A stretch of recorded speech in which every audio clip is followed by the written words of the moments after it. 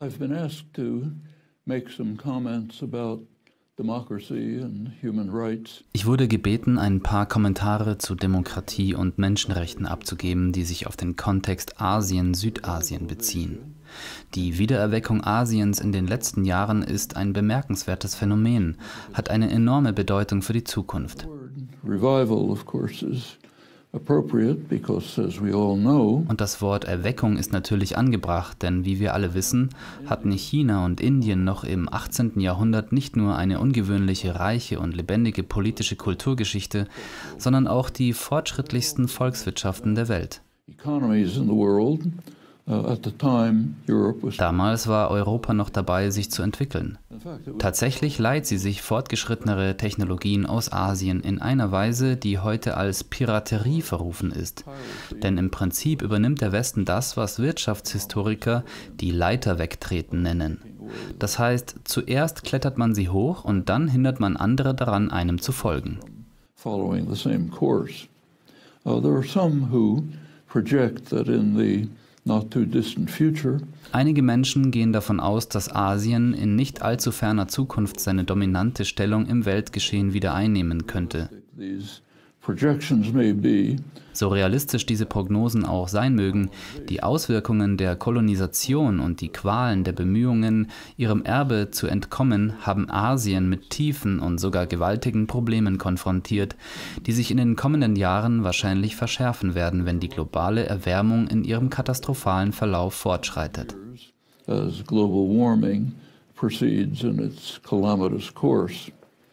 I would not presume to offer solutions to these problems. Ich würde mir nicht anmaßen, Lösungen für diese Probleme anzubieten, Aufgaben, die über meine Kompetenz hinausgehen und fehl am Platz wären, selbst wenn ich die erforderliche Tiefe des Verständnisses besäße. In the hope that this may be enlightening. Stattdessen möchte ich in der Hoffnung, dass dies aufschlussreich sein möge, über den Zustand der Demokratie, der Menschenrechte in der Welt, der dominanten Gesellschaften der Gegenwart und der jüngsten Vergangenheit in der westlichen Zivilisation nachdenken und Bilanz ziehen aus großen Leistungen und schrecklichen Verbrechen, wie Asien sie nur allzu gut kennt. Asia knows all too well. So let's begin with the state of democracy in the West. Beginnen wir also mit der Lage der Demokratie im Westen. Im Moment ist sie sehr umstritten. In einer Wahl nach der anderen sind die Parteien der politischen Mitte, die in der Zeit nach dem Zweiten Weltkrieg regiert haben, geschwächt und sogar zerlegt worden. Parallel dazu sehen wir den Aufstieg der sogenannten illiberalen Demokratie. Demokratie in ihrer Form, aber sehr eingeschränkt in ihrer Funktion. Während die Autokratie sich vertieft, wurde der Zusammenbruch der zentristischen Institutionen von einem Aufstieg der extremen Rechten als politische Kraft begleitet. Das ist nicht unerheblicher Grund zur Sorge, insbesondere in Mitteleuropa und angesichts der erschreckenden jüngsten Geschichte. Nun, während diese Tendenzen in Europa besonders ausgeprägt sind, erstrecken sie sich auch auf die Vereinigten Staaten. Die beiden traditionellen politischen Parteien monopolisieren immer noch das politische System, aber sie wurden bei den letzten Wahlen 2016 stark erschüttert. Bei den letzten Vorwahlen waren die Kandidaten der Republikaner, die von der Basis kamen, für die Eliten völlig inakzeptabel und wurden vom republikanischen Establishment komplett niedergemacht.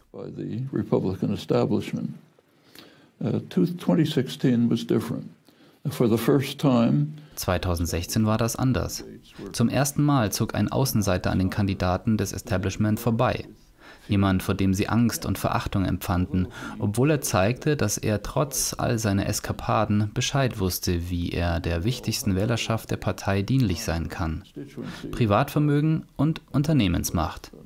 Corporate power, that task was assigned to the Republican congressional leadership.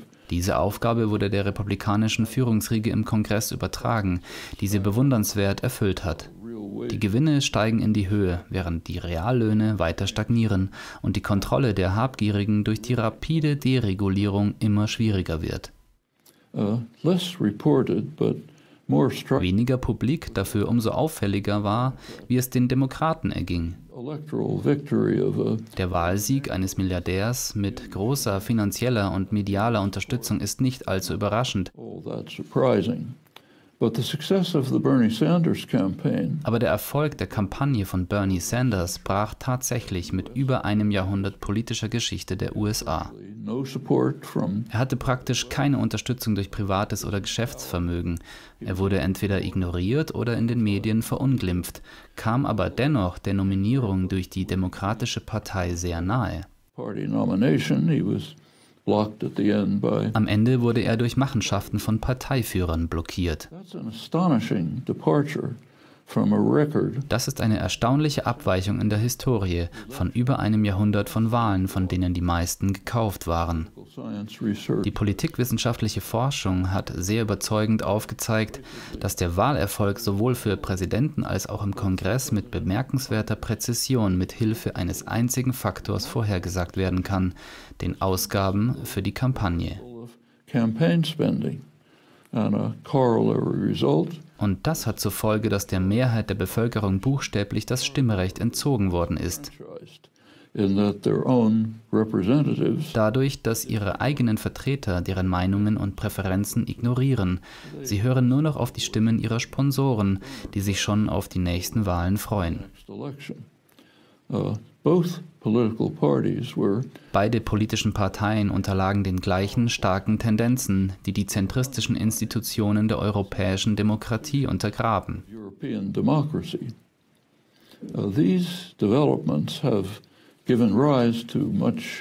Diese Entwicklungen haben zu vielen Kommentaren über die Gefahren des sogenannten Populismus geführt, der als ernsthafte Bedrohung für eine funktionierende Demokratie und eine gute Ordnung im Allgemeinen gilt. Und es gab viele Bemühungen von Analysten, den Aufstieg eines solchen Populismus in der gesamten staatskapitalistischen Welt auf verschiedene psychische Störungen zurückzuführen. Eine beliebte Version schreibt sie menschlichen Impulsen zu. Ich zitiere: „Tief in unserem Geist und Körper verankert, über das Begreifbare hinausgehend, die Angst vor der Zukunft, die Vorahnung unserer eigenen Sterblichkeit." Es ist jedoch unnötig, von einer Epidemie der Irrationalität und der emotionalen Aufrufe auszugehen, die sich auf mysteriöse Weise über den Bereichen ausgebreitet hat, die der neoliberalen Politik der vergangenen Generation ausgesetzt waren.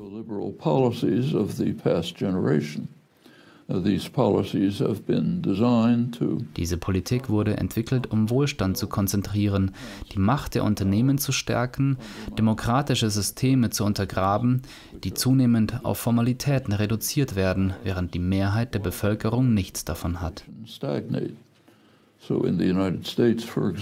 In den Vereinigten Staaten beispielsweise sind die Reallöhne für männliche Arbeitnehmer heute tatsächlich niedriger als 1979, als der neoliberale Vormarsch gerade erst begonnen hatte.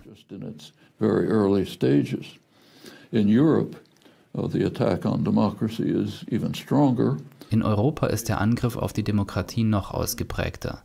Große sozioökonomische Entscheidungen werden von der nicht gewählten Troika getroffen, nördliche Banken, die sich über die Schulter schauen. In der gesamten westlichen Welt werden die arbeitenden Menschen und die Armen im Wesentlichen ausgegrenzt. Das erzeugt ganz natürlich Wut, Bitterkeit und Ressentiments. Es gibt hier keine Rätsel zu lösen, man muss nicht tief in die Psyche eindringen. Der renommierte Ökonom Thomas Piketty und seine Kollegen haben Folgendes beobachtet. Ich zitiere: „Eine Wirtschaft, die für die Hälfte ihrer Bevölkerung seit einer ganzen Generation kein Wachstum bringt, wird zwangsläufig Unzufriedenheit mit dem Status quo und eine Ablehnung der Politik des Establishments entwickeln." Was also passiert, ist kein Mysterium. It's also useful to remember that democracy has always been a highly contested concept. Es hilft auch, sich daran zu erinnern, dass Demokratie immer ein umstrittenes Konzept war. Sie wurde von den Eliten weltweit durch die gesamte Zeit des demokratischen Wiederaufblühens hindurch gefürchtet und verachtet. Das war vor allem bei den großen demokratischen Revolutionen auffallend. Die erste davon fand Mitte des 17. Jahrhunderts in England statt und führte schließlich zur sogenannten glorreichen Revolution von 1688, in der die aufstrebende Bourgeoisie im Parlament immer mehr Macht gewann, zu Ungunsten der königlichen Vorrechte. Das führte zu vielen Fortschritten. Einer der wichtigsten war die Zerschlagung des königlichen Monopols über den sehr lukrativen Sklavenhandel. Highly lucrative slave trade. The slave trade actually provided der Sklavenhandel, der, wie wir wissen, die billige Baumwolle lieferte und zu Wachstum von Produktion, Wirtschaft und Handel auf dem Land führte. Er führte auch zu Reichtum und Macht, vor allem in England, und zur Lieferung an die amerikanischen Kolonien, den wichtigsten Sklavenstaat.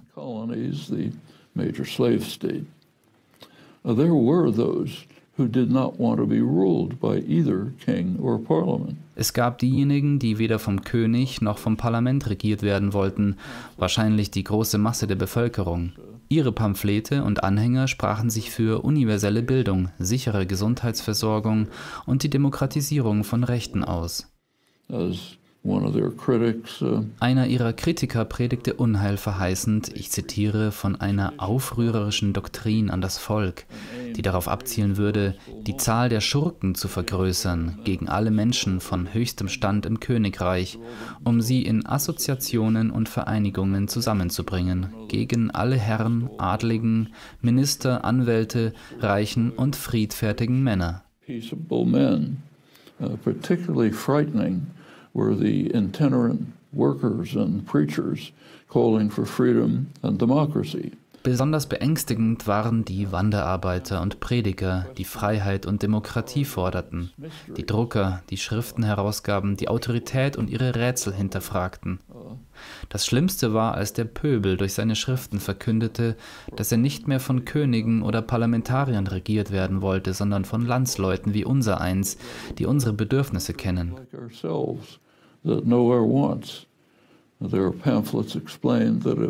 Die Schriften erklärten, es wird nie eine gute Welt sein, in der Ritter und Herren uns Gesetze machen, die aus Angst auserwählt werden und uns nur unterdrücken und nicht die Leiden des Volkes kennen.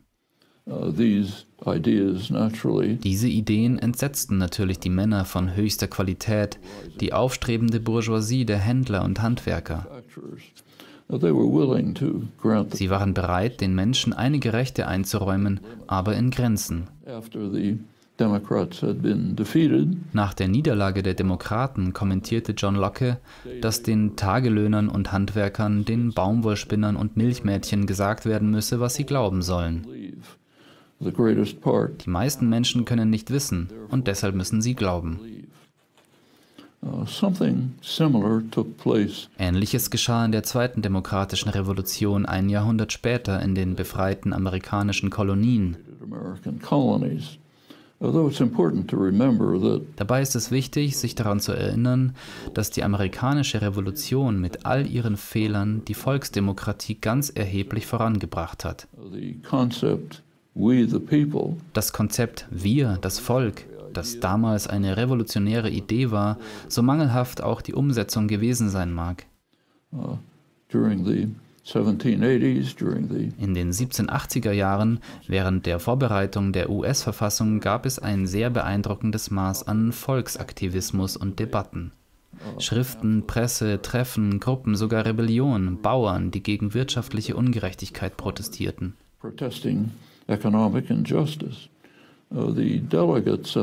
Die Delegierten des Verfassungskonvents stammten natürlich aus der Elite und waren bestrebt, das Drängen der Bevölkerung auf Freiheit und Demokratie zu unterdrücken. Die Hauptfiguren bei der Gestaltung der amerikanischen Verfassung waren Alexander Hamilton und James Madison. Und das grundlegende Anliegen der Framers of the Constitution wurde von Hamilton klar und deutlich erfasst. Er erklärte, dass die Verfassung zur Verteidigung gegen Verwüstungen, die der demokratische Geist am Eigentum vornehmen kann, bestimmt sei.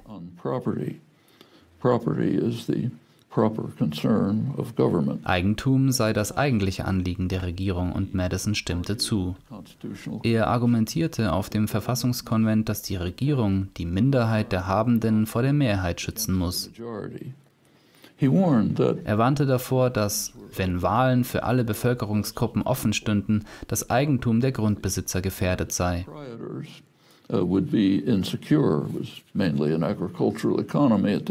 Damals herrschte die Agrarwirtschaft vor. Eine Landreform sollte verabschiedet werden und das war nicht akzeptabel. Die Regierung sollte die Interessen des Landes, also Eigentumsrechte, sichern, statt Innovationen, die eine Bedrohung für sie bedeuten.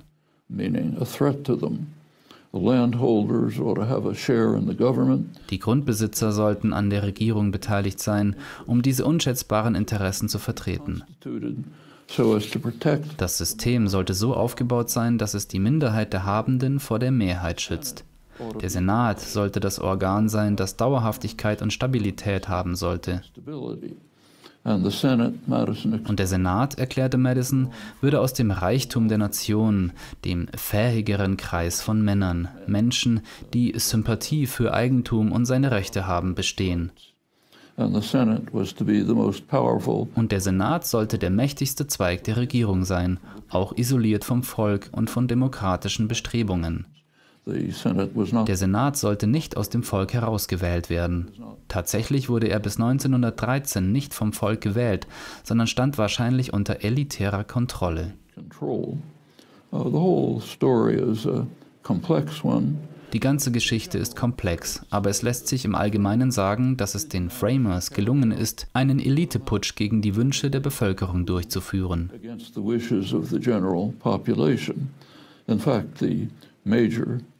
Tatsächlich wird die große wissenschaftliche Studie über die Entstehung der Verfassung treffend The Framers Coup genannt.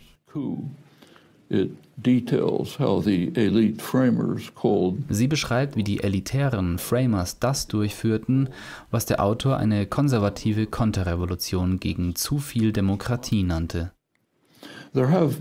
Seitdem gab es ständige Kämpfe der Bevölkerung, um die Demokratie auszuweiten, viele Siege, aber auch regelmäßige Gegenreaktionen von der Elite.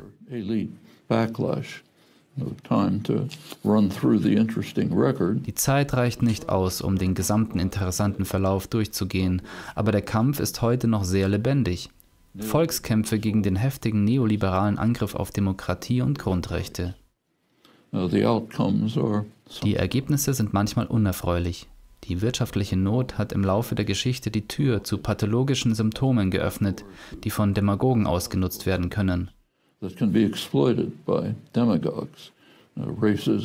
Rassismus, weiße Vorherrschaft, Fremdenfeindlichkeit. Das sehen wir heute auffallend in der grausamen Reaktion der westlichen Demokratien auf die Wellen der unglücklichen Menschen, die vor Gewalt, Unterdrückung und elender Armut fliehen.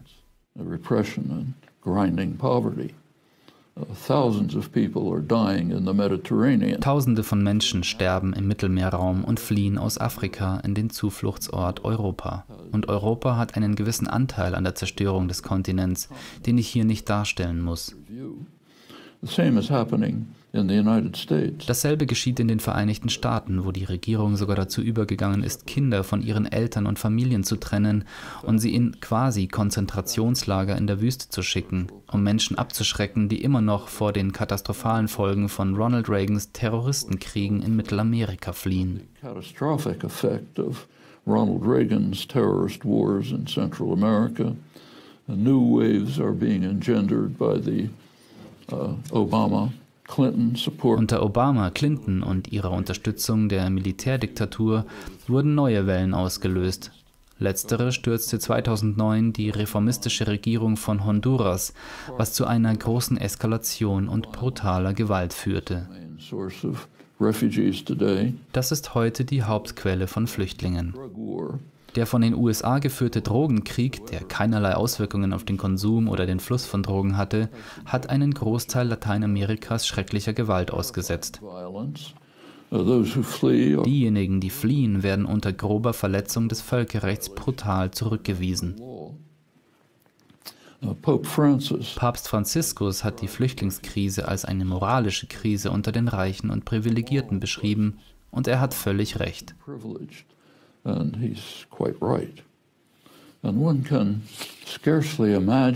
Und man kann sich kaum vorstellen, mit welcher Flüchtlingskrise die Welt in einigen Jahren konfrontiert sein wird, wenn der steigende Meeresspiegel eine große Zahl von Menschen aus den tief gelegenen Ebenen Bangladeschs vertreibt. Oder wenn er die bereits stark belasteten Wasservorräte in Südasien durch steigende Temperaturen weiter erschöpft werden, die Gletscher schmelzen und auch einen Großteil der Region praktisch lebensunfähig machen und sich dadurch vielleicht sogar zwei Atommächte an die Kehle gehen mit unvorstellbaren Folgen. Nuclear powers at each other's throats with consequences that are unthinkable. It's all too easy to project disasters. Es ist allzu einfach, Katastrophen zu entwerfen, aber es sollte nie vergessen werden, dass es Lösungen in Reichweite gibt. Lösungen, die zumindest schwere Bedrohungen abwenden, ja sogar den Weg in eine Welt mit größerer Freiheit und mehr Gerechtigkeit ebnen können. Greater freedom and justice. Solutions are within reach. Lösungen sind in Reichweite, aber die vorhandenen Möglichkeiten tatsächlich zu nutzen, wird keine leichte Aufgabe sein. Small task. And failure to do so, an ihr zu scheitern, ist der sichere Weg in eine große Katastrophe. severe catastrophe. Thank you.